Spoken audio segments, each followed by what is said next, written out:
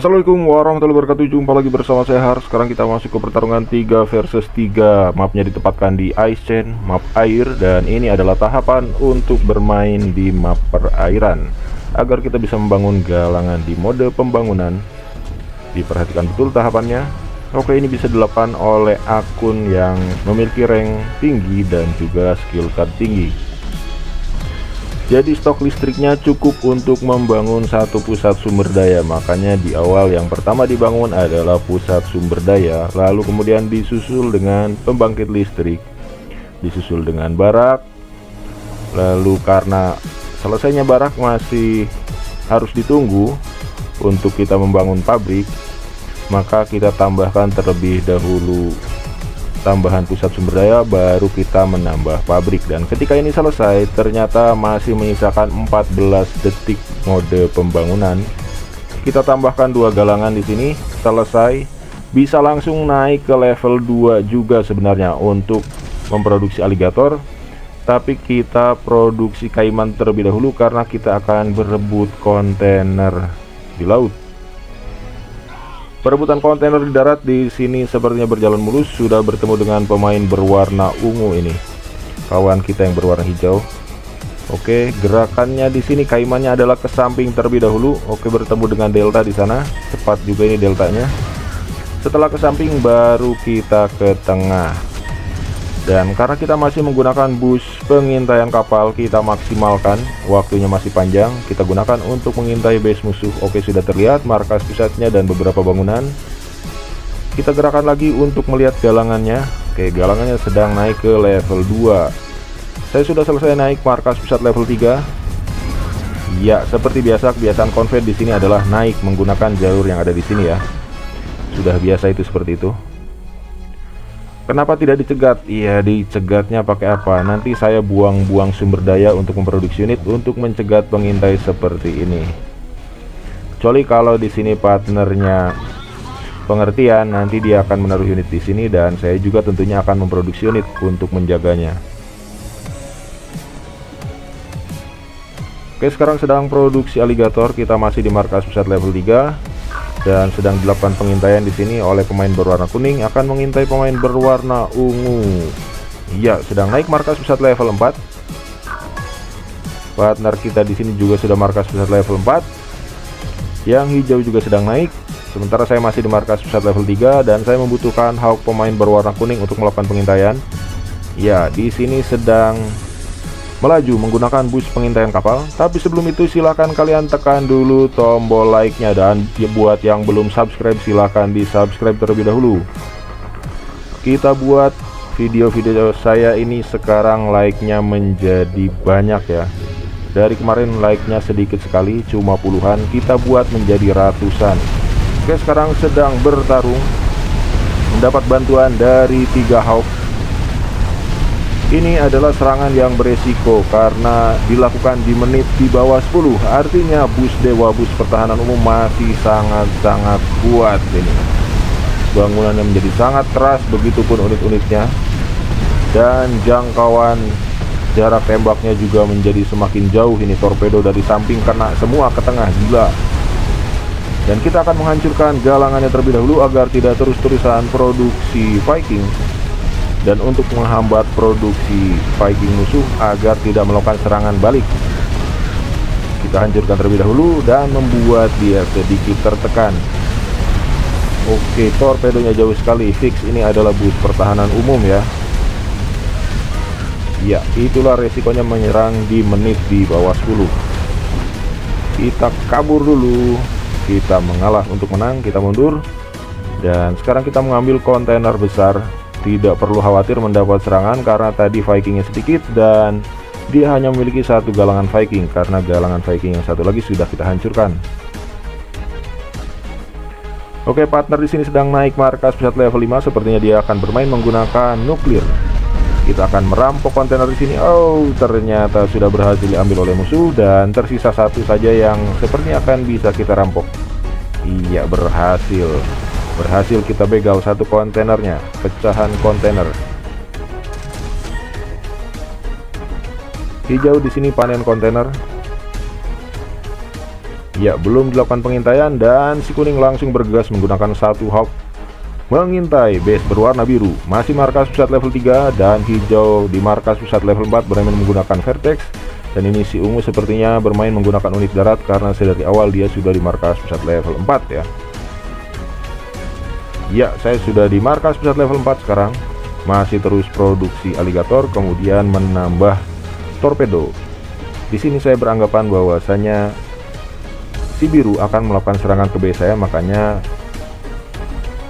strateginya nanti adalah kita akan bertahan terlebih dahulu lalu akan menyerang balik. Dan di sini partner saya yang berwarna hijau melakukan serangan. Hanya saja kalau dilihat dari serangan yang seperti ini, mohon maaf, ini kacau karena kameleonnya di belakang dan jaguarnya di depan menjadi sasaran empuk dari Zeus. Satu tembakan termoelektrik Zeus itu radiusnya sangat besar sekali, dan di sini ada 1 2 3 4 5 6 7 8 9 Zeus menembaki jaguar yang sedang berjalan. Kita lihat. Ya.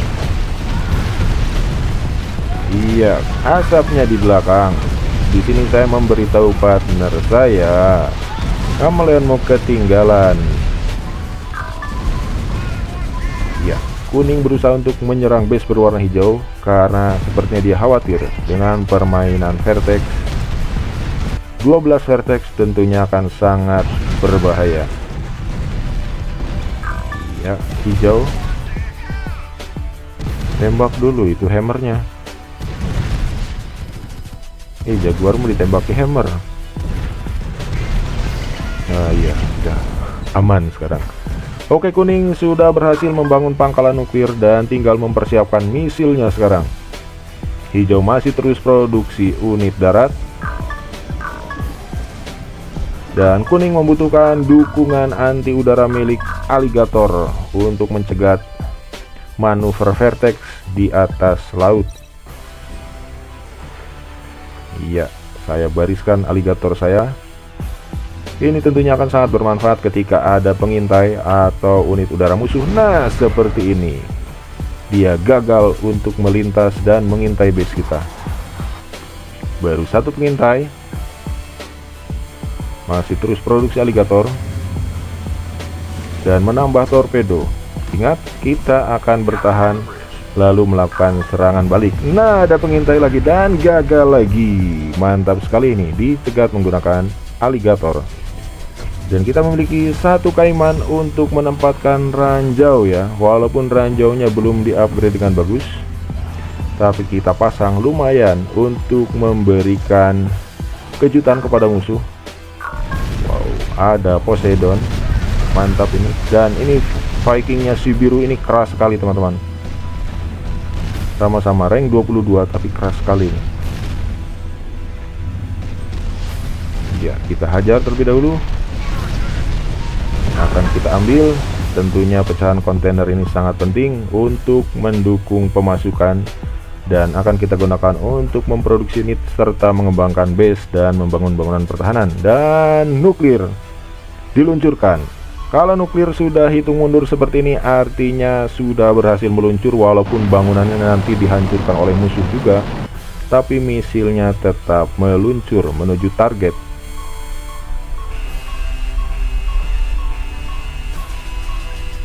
Ya, target utamanya adalah airfield dan juga pabrik vertex. Berhasil dihancurkan. Sekarang di sini musuh tidak memiliki airfield dan hanya tersisa satu pabrik vertex. Iya, sedang mengambil pecahan kontainer. Kita bariskan lagi. Sedang diambil. Iya. Sedang naik markas pusat level 5. Di sini Hawk maju. Iya. Kombinasi unit laut musuh adalah seperti ini dengan 5 torpedo, 6 torpedo serta 3 pabrik, 3 galangan. 3 galangan Viking dan juga Poseidon. Ada gerakan, ini gunanya bus pengintaian kapal ya. jarak pandangnya jadi luas dan larinya lebih cepat. Oke, sekarang kita mundur terlebih dahulu untuk menjebak musuh agar menginjak ranjau walaupun sedikit, dan juga agar masuk dalam jarak tembak torpedo. Kita tambah lagi torpedonya. Ya, berdesak-desakan di sini. Tetap mundur, tetap bertahan. Kita gunakan busnya. Silahkan injak ranjaunya. Iya. Terinjak enggak? Iya, terinjak lumayan.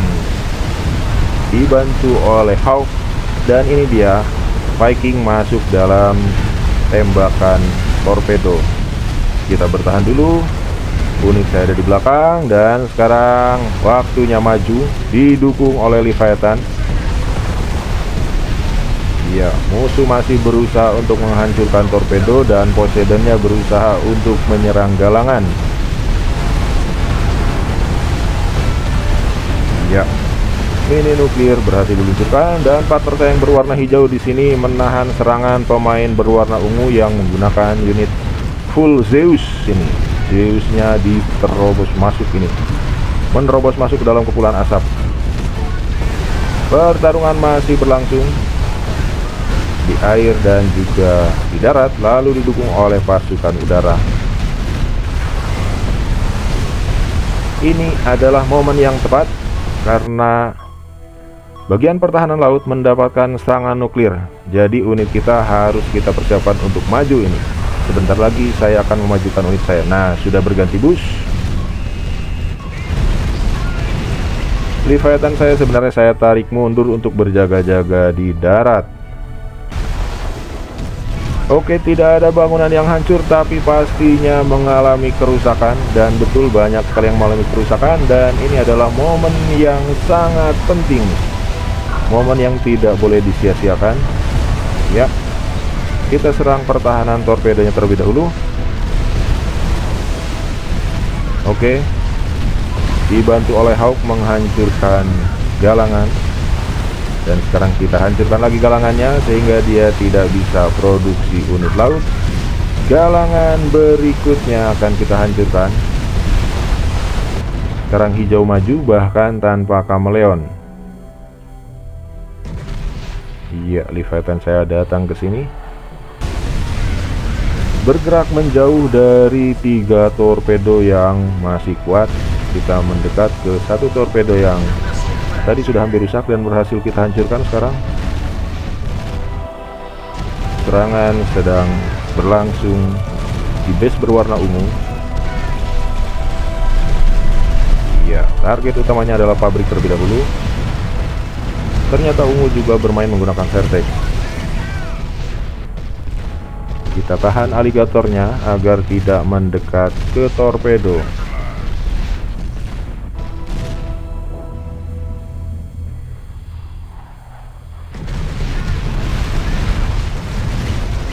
Iya, base ungu di sini. Harusnya ini ada pengintai ke sini. Kenapa? Karena ada 1 konstruksi. Ini dimungkinkan ada. Iya, ini dia si botak space strike di sini. Ada space system. Sebelah sini juga ada space system. Pada ngebet mainan space system ini.